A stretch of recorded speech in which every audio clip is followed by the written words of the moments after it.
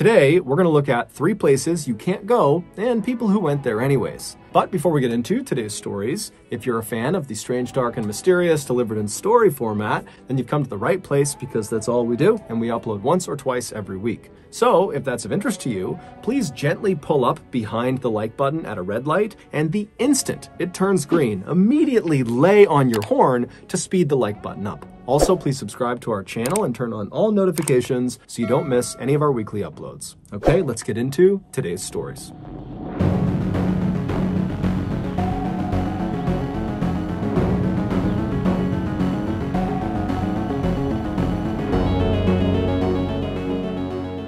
At 7:20 p.m. on Friday, January 12, 2007, 19-year-old college freshman Wade Steffey walked into Ford Dining Hall, which is one of 5 dining halls on Purdue University's campus. Purdue is a prestigious American university located in Indiana that is known for its excellent athletics and academics. Wade, who was an aviation technology student and was at Purdue on a full academic scholarship, grabbed some food and then sat down at a table with some friends. This was the first Friday of the 2007 spring semester, and so Wade and his friends at the table and the hundreds of other students that were sitting all around them were buzzing with excitement about what they were up to that night and what they were up to that weekend. And so Wade and his friends, they sat there chatting about their plans for about an hour, and then at around 8:20 p.m., Wade realized he needed to leave, and so he stood up, he said goodbye to his friends, he carried his tray to the trash can, and then he made his way out of the doors he came in on. And so once he was outside of the dining hall, he immediately turned right and walked the very short distance to the building that was right next to Ford Dining Hall. And so that building was called Owen Hall, and it was a dormitory. Now, this was not Wade's dormitory. He actually lived in a different dorm called Cary Quad West, which was located on the other side of Ford Dining Hall. And so Wade goes inside of Owen Hall because he has some friends in there, and he makes his way to their room, and when he goes inside, he sees they're all kind of sitting around chatting and drinking some alcoholic drinks. And so Wade sits down and he has a couple of drinks and he just hangs out with his friends for about an hour. And so around 9:30 p.m., Wade and the other people he was with in this room, they left Owen Hall and they walked the half-mile away from campus to the west to this huge party at a fraternity. And so Wade would stay at this fraternity for several hours until about midnight, at which point he pulled one of his friends aside and he told them that he just remembered he had left his jacket inside of Owen Hall, and so he wanted to go back and retrieve it. The dorms on Purdue's campus all lock at night, and so the only way you can get inside is if you live there and so you have a key, or if you know someone who lives there who will open the door for you. And so during his walk back to Owen Hall, Wade would make 6 phone calls in an attempt to get someone in Owen Hall to open the door for him. But 4 of his phone calls would just be the wrong number. And so the people that were picking up and he was asking to open the door, they didn't know what he was talking about, and so they hung up. But he did call 2 people that did live inside of Owen Hall. However, they didn't answer their phones. And so around 12:30 a.m., Wade arrived at Owen Hall. He put his phone back in his pocket and he just walked up to the doors, which were locked, and he just started knocking. And eventually a resident of Owen Hall who didn't know Wade and Wade didn't know them, they heard the knocking and they came out to the door to see what was going on, and they looked through the glass and they saw Wade, and apparently they decided that Wade looked too intoxicated to let into the building, and so they refused him entry. And so Wade apparently stood there, he kept knocking for a little bit, but he eventually just kind of gave up, he turned around and he walked away. Fast forward a few days to Tuesday, January 16th, and Wade's roommate, who had actually been gone all the past weekend, he returned, and the first thing he noticed when he got back to his dorm was that Wade was not in the dorm. And so he called and texted Wade, but he didn't get a response. And so the roommate went out around the floor that they lived on to ask people if they had seen Wade, and no one had seen him since the previous Friday. And so starting to get pretty concerned, the roommate called Wade's family to see if maybe they knew what was going on with him. but his family had no idea. And so by the end of that day, the police had been contacted about Wade potentially being missing, and they in turn contacted Wade's cell phone provider, and they were able to determine that Wade's cell phone was still showing up somewhere on Purdue's campus, although they couldn't figure out exactly where. So that evening, a massive campus-wide search was launched with hundreds of police officers and volunteers. Even the school's equestrian club came out with their horses to search the nearby woods. But despite this huge search effort that would go on for several weeks, the only thing they would find of Wade's was one of his shoes. It was found on January 20th, so just 4 days into the search, and it was located right outside of an exterior door that led into a maintenance room inside of Owen Hall. But when they searched this maintenance room, Wade wasn't in there. Finally, after nearly a month of searching, when they still had not found Wade, the official search was called off. On March 19th, roughly 2 months after Wade had been reported missing, a maintenance worker was downstairs in the laundry room of Owen Hall when they heard a strange popping sound. At first, the worker thought it was actually coming from one of the washers or dryers that was on, and maybe there's a loose coin or some piece of metal that was inside of the washer or dryer that's getting banged around inside, and that's making the sound. And so this worker began walking around the laundry room, kind of listening in to each of the washers and dryers that were on to see if they were making this sound. And so as he's doing this, he hears the popping sound again, but it's clearly not coming from any of the washers and dryers. In fact, it's not even coming from inside the laundry room. It's coming from somewhere out in the hall. Curious, he leaves the laundry room and he goes out into the hall, and as soon as he's standing in the hall, he hears the popping sound again. And this time, it was obvious that it was coming from behind the closed door that was directly opposite the laundry room. So the worker pulled out his big set of keys, he opened the door that was directly in front of him, and he stepped inside. Moments later, he would make a big discovery. Based on that discovery and the investigation that would follow it, this is a reconstruction of what happened to Wade Steffey. In the early morning hours of January 13th, right after Wade had been denied entry into Owen Hall because the student who was in there who didn't know him thought he was too intoxicated, right after that happened, Wade left the front doors and made his way around to the left side of the building to look for another way inside. And when he got to the left side of the building, he found another door.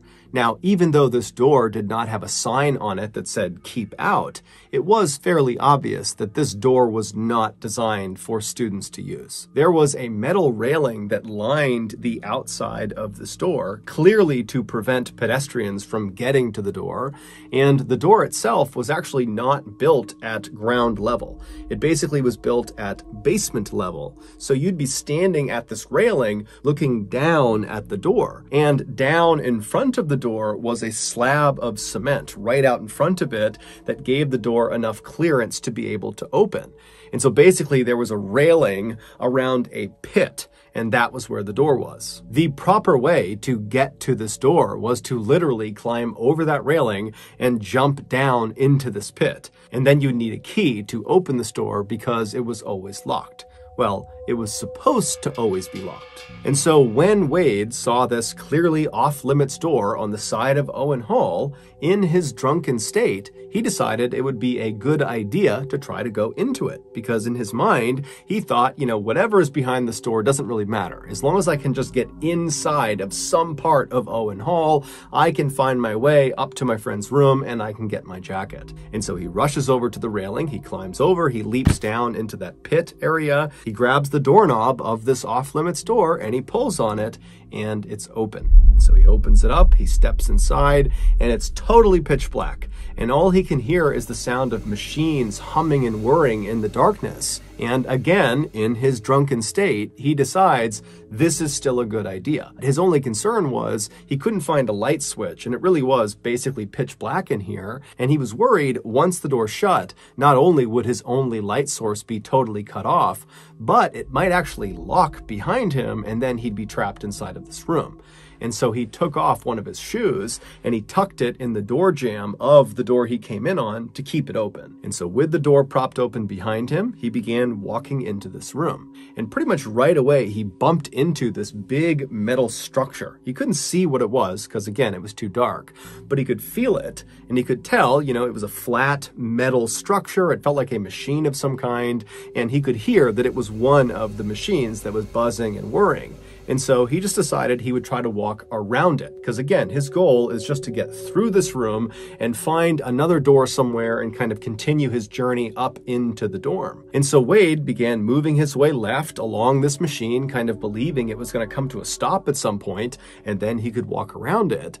But it would turn out this machine was very big, very wide. And so by the time he actually got to the left edge of this machine, he was practically right up against the wall of the room he was in. And when he got there, he realized the space between the side of the machine and the wall of the room was big enough that if he turned sideways, he could basically squeeze his way past it. Now, he had no idea how far into the room this strange machine went, but in his drunken state, he decided it was a good idea. And so he turns sideways, so his back is to the wall of the room, and his chest is going to be facing the machine, and he begins pushing himself into that narrow space. And so as he's making his way, his hands are up, kind of protecting his face and neck, and at some point, he kind of begins to trip. Now, he didn't actually fall because he's basically wedged into this tight space, but for a second, he reflexively grabbed with his hands onto this machine right in front of him, and just by chance, his left ring finger slipped into a very narrow hole that was about 2 inches deep. The room that Wade was inside of was called an electrical vault, and it contained 6 large transformers, one of which Wade's finger had just stuck inside of. The job of these 6 transformers is to take the high voltage they receive from the main power grid and then transform it, hence the name, into lower usable voltage that gets dispersed into Owen Hall for residents and teachers. Even though the outside of these transformers had mostly been covered with protective materials that mitigated the electrocution risk, there were still several parts of these machines that there was just nothing you could do. They just presented a really high electrocution risk. And one of those sections you needed to be extra careful with was that 2-inch hole that Wade's finger slipped inside of. At the back of that hole was an exposed electrical conductor, and the second the tip of his finger touched that conductor, between 2,000 and 4,000 volts of electricity were pumped into his body. For reference, when people get executed via the electric chair, they are electrocuted with 2,000 volts of electricity. Wade likely died instantly. But because of the fact that he was kind of wedged between the transformer and the wall, after he died, he didn't just slump onto the ground. Instead, he remained in a semi-upright position with his finger still stuck inside of that hole. And so for the next 2 months, his body just continued to be electrocuted every second. Finally, sometime in March, as a result of Wade's body fluids draining out of him, the electrical current that was being pumped into him altered its course and began snapping outside of his skin into the ground. And so the sound of the electrical current actually striking the ground was that popping sound that the maintenance worker heard. The door that the maintenance worker opened in order to investigate the sound was the only other door that led into the electrical vault, the other being the exterior door that Wade had gone in on. Initially, when the worker opened that door and looked inside of the vault, he actually didn't see Wade, but he smelled something funny, and that was what led him to walk into the room and make his way around, and that's when he spotted Wade's body. Earlier, on January 20th, when they found Wade's shoe, which at some point had just slipped out of the door jamb, so it was not propping open the exterior door when it was found, it was just sitting in that pit area, and the exterior door was shut. And so when they found that shoe, the police, they did go inside of the electrical vault, but they didn't go in through the exterior door. They went around and went in the same door that the maintenance worker opened from right across the hall from the laundry room. And when they opened it up, they just looked into the room. They didn't walk into the room, they just looked from the doorway, and from their perspective, they couldn't see Wade. And so that was why initially they had said, Wade is not inside of that room. Ultimately, because that exterior door to the electrical vault was supposed to be locked at all times, and clearly it was not because that's how Wade got in, Purdue was found to be negligent, and so they agreed to pay Wade's family $500,000, and they also set up a scholarship in Wade's name. Before we get into our next story, I want to tell you about today's sponsor, BetterHelp. When I first sought out therapy to try to deal with some of my mental health issues, I remember feeling really nervous about that first interaction with the therapist. The idea of sitting in this room and pouring my heart out to this person I barely knew seemed really stressful and almost made me not want to go through with it. Now, I'm glad that I did go through with it because therapy has been an extremely important and positive thing in my life, but I wish there had just been an option to take a phone call with my therapist to kick off the relationship. Well, with BetterHelp, that is an option because BetterHelp is an online therapy platform that offers secure phone call sessions as well as video sessions, and they have a great chat feature that allows you to message your therapist at any time. So far, the people from our strange, dark, and mysterious community who have given BetterHelp a shot have been very pleased with their experience. BetterHelp is very easy to sign up for and use. You just fill out this questionnaire that helps assess your specific needs, and then within 48 hours, you're paired up with a therapist. Then you begin to schedule your sessions with or without video. If at any time you want to change your therapist, it is free and easy to do so. So if you're struggling right now with your mental health, but you've held off starting therapy because maybe you are intimidated about starting the process, then I would highly encourage you to make BetterHelp your starting point. And you get 10% off your first month if you go to betterhelp.com/MrBallin. Again, that's betterhelp.com/MrBallin. Okay, back to the stories. During the California Gold Rush of 1848, hundreds of thousands of Americans living on the east coast of the United States packed up their things in covered wagons and headed west for California to attempt to, quite literally, strike gold. About a year after the rush started, so in the winter of 1849, a group of about 100 would-be gold prospectors were on their way across the continental United States to California when they got lost in this totally barren stretch of desert, roughly 500 miles from their destination, which was San Francisco. They would spend the next 2 months driving around this desert looking for a way out, but they wouldn't find it, and so finally they just stopped, set up camp, and waited to die. But as a last-ditch effort, they sent ahead 2 of their fittest men to try to go out and find help. And miraculously, those 2 men would find help, and it wasn't long before the lost pioneers were going up and over this mountain pass out of the desert out to safety.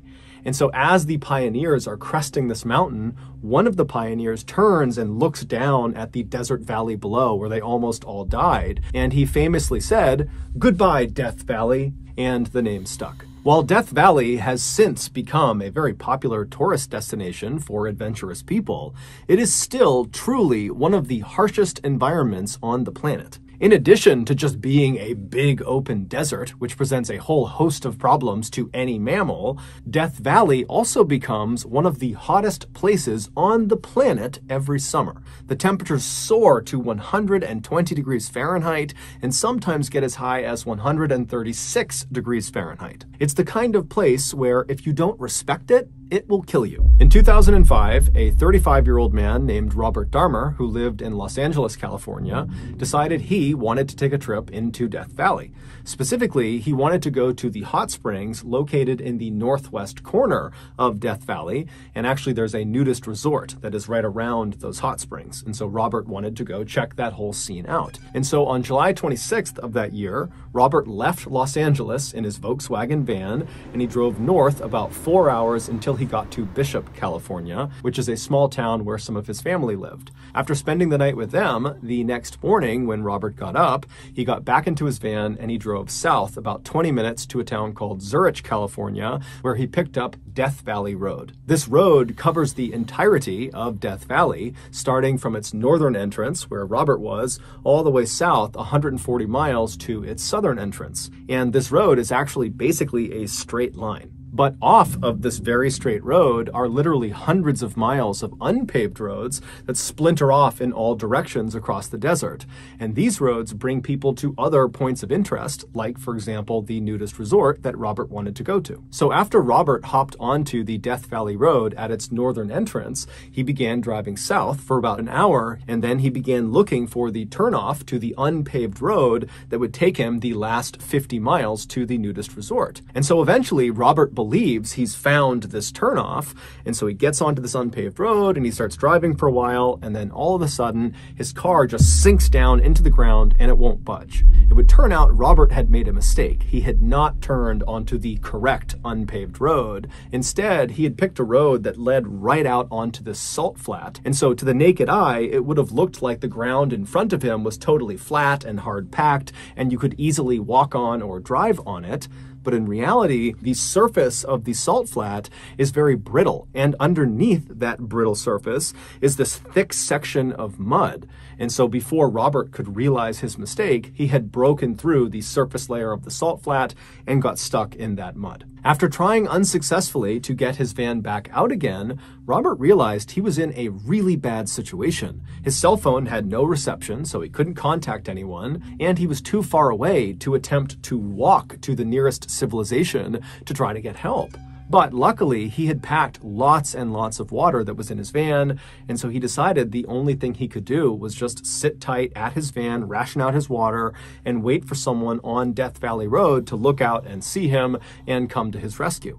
But after waiting for 6 days, no one saw him. And now his water supply was dwindling, and so Robert decided his only option was to abandon his van and make the walk to civilization. And so he packed up all the water he could, he threw it on his back, and he began to walk. And just like the lost pioneers of 1849, at the very last second, Robert was rescued. As he stumbled across the desert, his canteen empty, this group of teenage boys and a few adults who were part of this group called the League of Venturers were out in Death Valley doing search and rescue training. And so they literally turned onto the same road that Robert accidentally turned onto and then got stuck on. And so they came down and found Robert. And Robert, when he saw them, he was hysterical. He was crying tears of joy. He really believed he was going to die probably that day. And so the League of Venturers, they take Robert into their van and they drive him 80 miles to the nearest ranger station. And as soon as Robert got out of the car, he dropped to his knees and he kissed the ground in appreciation. I mean, this guy really was that close to death. That evening, Robert would hitch a ride from the ranger station back to Bishop, California, and the next morning, Robert spoke with a local towing company, and they agreed to drive him out into Death Valley to locate his van and tow it back out again. But when they got out there and they found his van, the towing company saw that the van was not in good shape. It had 2 flat tires, and there were several other mechanical issues with it. And they told Robert, look, we can't tow it out until the repairs are made, and we can't make those repairs right now. And so they left the van where it was, and they drove Robert back to Bishop. And then when they got there, Robert, who was quite handy with his van, decided he would just make the repairs himself. And so he went around town, he gathered up all the supplies he would need, and then that evening, he got a local young couple to give him a ride back into Death Valley. Robert had told his family right before he left that his plan was to go and fix his van, and then that night come back to Bishop, and then the next day he would contact the towing company again, and they could come out and they could get his van out. But that night, Robert did not come back to Bishop, and the next morning, when his family still had not heard from him or seen him, they contacted authorities. It would take a few days, but the authorities would eventually figure out what happened to Robert. The young couple that gave Robert a ride back into Death Valley, they dropped him off at this intersection right off of Death Valley Road, where they and Robert believed was only about a mile away from that nudist resort that Robert had originally wanted to go to. Robert had told the couple that his plan was just to walk from that point. He would go to that resort and he would recruit somebody else to drive him the rest of the way to the van. He could make the repairs and that person would drive him back, and that would be it. So Robert got out, he said thank you to the couple, and he waved to them as they drove off, and then he stashed his van supplies and then turned away from Death Valley Road and began walking along this unpaved road into the desert. However, unbeknownst to Robert or to the couple, the spot he was dropped off was the wrong spot. He was not a mile or less away from this resort. He was about 15 miles away from this resort, and the path was fairly circuitous, so even if he knew the distance, he likely would not have been able to even navigate his way there. And so after wandering down this unpaved road for about 10 miles, Robert left the unpaved road and began heading out into open desert, likely seeking water. Robert would eventually collapse and die just 4 days after he had been rescued from the exact same situation. When his body was found, he didn't have a GPS or a map or even a container for water.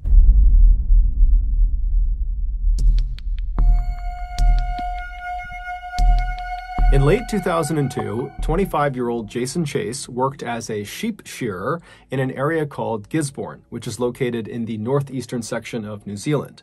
When Jason wasn't working, he was often on his bike, cycling up and down the coast, preparing for his next road race. In early December of that year, Jason contacted his family, who lived in a small town called Dannevirke, which is located about 200 miles southwest of Gisborne, and he told them that he wanted to come visit them for Christmas. However, he didn't know exactly when he would actually arrive at their house because his training and work schedule were fairly hectic, but he told them, "Don't worry, I will be there at least on Christmas Day, December 25th, or a couple of days earlier." His family was thrilled, and they said, "No problem, we can't wait to see you whenever that is." And so by the time mid-December rolled around and Jason still had not arrived at his family's home in Dannevirke, his family wasn't concerned at all. However, that would soon change. On December 13th, a hunter was driving along the many winding back roads of the Ruahine mountain range. This mountain range, which is located about 8 miles north of Dannevirke, is a very isolated and rugged wilderness area that's full of steep gorges and gullies and very thick brush. And so as this hunter rounds the turn on this road, he looks up ahead and he sees there's a car parked on the side of the road. And so this hunter pulls up right alongside this car and he looks over and he can tell, there's no one inside of it, there's no obvious damage to the car. And then the hunter began kind of scanning around the area to see if there was some obvious reason someone would stop right at that particular spot. But when he looked around, all he saw was thick trees on either side, and the mountain kind of sloped down on either side. And so there was nothing unique about the spot. And so something just kind of struck the hunter as odd about this car. It just seemed totally out of place. And so operating on a hunch, the hunter would leave the mountain range and head into Dannevirke, and he would contact police and he would tell them about this car and where it was located, because in the hunter's mind, maybe someone had been reported missing in the area and maybe this car is connected. And so after hearing about the car, the police did not know of any missing person cases that were connected to a car that matched the description the hunter had given. But just to be safe, the police hopped in their vehicles and they drove up into the Ruahine mountain range and they went to the spot the hunter described. And sure enough, off to the side of the road is this parked car, and it's still unoccupied. After inspecting the vehicle, the police came to the same conclusion the hunter did, that there was no obvious signs of damage to the car that might have forced someone to abandon it. And then when they looked in the window at the gas gauge, they saw the gauge was full. And so the police kind of wandered around the area, kind of doing an initial search to see if maybe the owner of this car was nearby. But, there was no one there. They're in this very isolated part of this wilderness area. And so the police just took down the license plate of the car and they went back to their station. And when they got there, they ran the license plate number, and it turned out the car belonged to Jason Chase. When Jason's family was contacted about, why is Jason's car up in the Ruahine Mountains, where's Jason? His family was pretty surprised surprised. They explained to police that Jason had made plans to come visit them around Christmas time, and so they were expecting him to come this way. And the Ruahine mountain range, it is only 8 miles away from Dannevirke, so in theory, maybe he stopped there on the way to their house, but they told police that just didn't make any sense. So as a precaution, the police decided to launch a search for Jason. And unfortunately, despite hundreds of people on the ground searching the Ruahine mountain range and helicopters overhead flying all over the place, no trace of Jason was found. And so the official search was called off right before Christmas, but Jason's family and friends, they continued to look for him. And on January 3rd, they would find him. One of the family friends who had agreed to continue looking for Jason after the official search had shut down was a farmer who owned a plane. And on January 3rd, as he did one of his passes over the foothills of the Ruahine mountain range, he looked down and he saw this bright red thing that looked totally out of place. And the pilot couldn't tell what it was, and so he took note of its location, and then when he landed, he passed those coordinates off to the ground team. And so the ground team, they made their way over to this location, which was quite far away from where Jason's car had been. And after making their way through some very thick brush and some very steep sections, they eventually walked out to this big open clearing. It was a dry riverbed, and right in front of them, in the middle of it, was the bright red thing. It was Jason's shirt, and Jason was still wearing it. He was found lying on his left side with his legs stretched out. He had on his bright red rugby t-shirt, some khaki shorts on, and he had no shoes or socks on. According to the searchers who first saw Jason in this dry creek bed, they would say the scene was very peaceful, and it almost looked like Jason had lied down to fall asleep. But Jason was not sleeping, he was dead. Jason had no visible injuries, and there was no sign of a struggle in the area. In fact, it didn't even look like Jason had been in the wild for very long because his clothes were pristine, and despite being barefoot, his feet were in great condition. Despite a lengthy search around the area where his body was discovered, his shoes and socks would not be recovered. The only thing they found in the area was a water bottle that belonged to Jason. Adding to the mystery of what happened to Jason were the results of his autopsy. The pathologist was unable to find any injuries.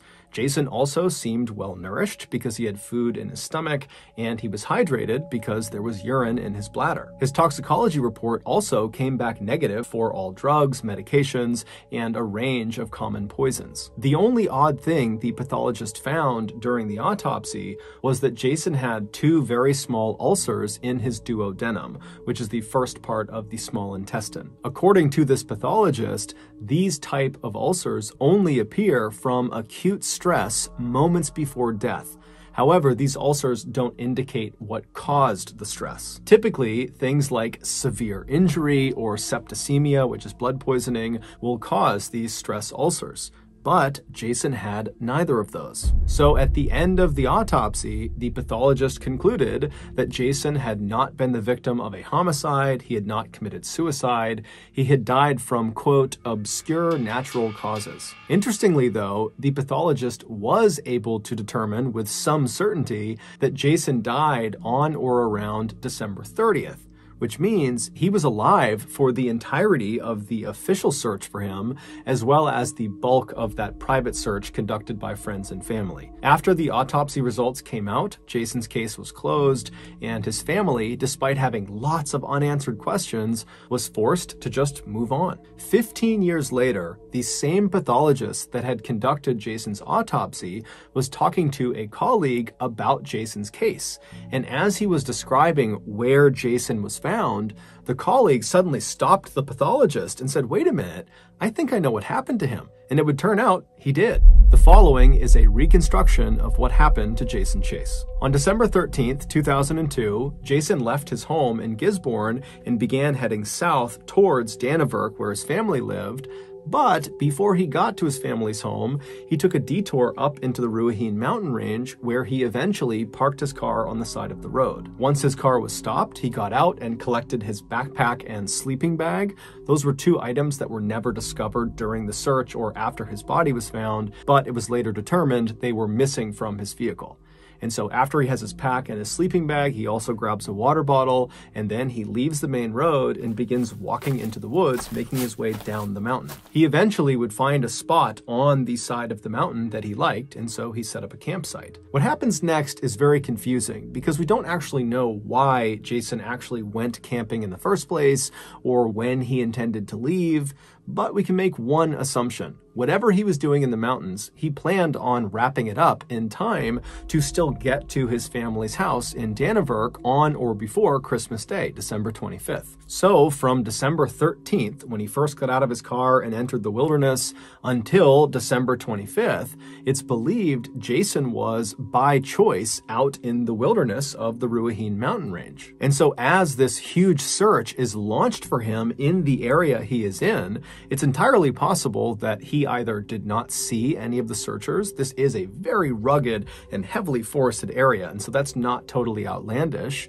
Or two, even if he did see the searchers, he may not have recognized that they were looking for him because remember, during that time frame, he didn't think he was in danger. He was out in the wilderness camping by choice. But sometime around December 25th, or maybe a couple of days before, when he needed to leave and go back to Dannevirke to see his family, after packing up his stuff, for whatever reason, he could not get back up to the road where his car was. Either there was some sort of physical boundary, or maybe he got lost. But either way, instead of going back up the mountain, we know Jason actually turned and began going down the mountain, away from the road and away from his car. It's believed Jason actually just decided he would hike his way out of the mountains. He was in great shape, very healthy guy, and he probably figured he could just hike the 8 miles to Dannevirke, and then he could have someone drive him back up and retrieve his car at a later date. But on or around December 30th, Jason was still out in the mountains. And at this point, he had abandoned his backpack and his sleeping bag and had most likely removed his shoes and socks for reasons we don't know. But he had managed to get much closer to Dannevirke. He just had to navigate a few more steep sections and then he'd be home free. And so on or around December 30th, Jason began slowly making his way down the mountainside until he reached a decision point. He found himself standing at the top of 2 very steep gullies that both would bring him down to a dry stretch of riverbed, and so either option worked. It just became a matter of which one is safer. And so after making his assessment about which gully he should take, he made his choice and he made his way down and he reached the dry riverbed. And it was at this point that Jason would have begun to feel a pain in his stomach. And that pain would have gotten worse and worse and worse to the point where Jason likely sat down on this dry riverbed, kind of waiting for the pain to subside, but it wouldn't. It would only intensify. And so as he's sitting there kind of wondering what's going on, his vision would begin to blur, and then he would start to struggle breathing. And before he could deal with all of these strange symptoms that were coming on really suddenly, he lost the ability to move his body and he slumped over onto his left side, and there he would lay until he died. It would turn out the gully that Jason had chosen to go down when he was standing at the top and he had those 2 choices, the one he chose, that one contained a plant called Urtica ferox. This plant, which is endemic to New Zealand, grows leaves that are covered in little rigid stinging hairs that contain a toxin called trifidin. And trifidin, in high enough doses, not only causes stomach pain and blurred vision and trouble breathing, but it also causes total body paralysis and even death. Jason, who according to friends would have known about the dangers this plant posed, likely just didn't see the cluster of plants when he was assessing which gully to go down. And so it wasn't until he was partway down the gully and was in these plants that he realized his mistake. But when he turned to go back up, it was just too steep. And so he was forced to trudge through these toxic plants. And because he was wearing shorts, his lower legs were exposed and they were stung repeatedly. And so he was dealt a lethal dose. The reason the pathologist was not able to identify this as Jason's cause of death is because the stingers on those plants, they don't leave any marks on the human body. And its poison, trifidin, is so rare that when they sent out that toxicology report, they didn't include it. They did not test for trifidin. And so it wasn't until 15 years later when the pathologist's colleague heard that Jason had been found in the Ruahine Mountains that the colleague said, wait a minute, have you checked for for trifidin because he knew the Ruahine Mountains were home to clusters of that toxic plant. And so sure enough, they went back to where Jason's body had been found, and lining the gully that he had come down were dozens and dozens of those plants. So that's going to do it. If you got something out of this episode and you haven't done this already, please pull up behind the like button at a red light, and the instant the light turns green, immediately lay on your horn to speed the like button up. Also, please subscribe to our channel and turn on all notifications so you don't miss any of our weekly 1 or 2 video uploads. We now have a podcast called the Mr. Ballin Podcast, which uploads brand new, never before heard podcast exclusive stories on Monday mornings. And then on Thursday mornings, we upload the remastered audio of our most popular YouTube videos. Again, it's just called the Mr. Ballin Podcast. You can Google it, or you can go on Spotify, Apple Podcasts, Amazon, Google, anywhere you find your podcasts, you can find it. If you want to get in touch with me, please follow me on any major social media platform and then send me a direct message. My username on every platform is just @Mr. Ballin, and I really do read the majority of my DMs. We have 2 additional YouTube channels. One is called Mr. Ballin Shorts, where we upload random short videos and lost episodes, and the other YouTube channel is called Mr. Ballin en Español, and it's a Spanish language channel. We also have a Facebook page called Mr. Ballin that puts out near daily content. We also have a Snapchat channel called Mr. Ballin that puts out content on Sundays. We have some really cool merchandise, so head on over to shopmrballin.com to have a look. And if you have a story suggestion, please submit it to our subreddit just called Mr. Ballin. It's linked in the description below. So whether I see you on Instagram, Twitter, TikTok, Reddit, YouTube, Facebook, other YouTube channels, the podcast, wherever, just know that I really appreciate your support. And until next time, that's going to do it. See ya.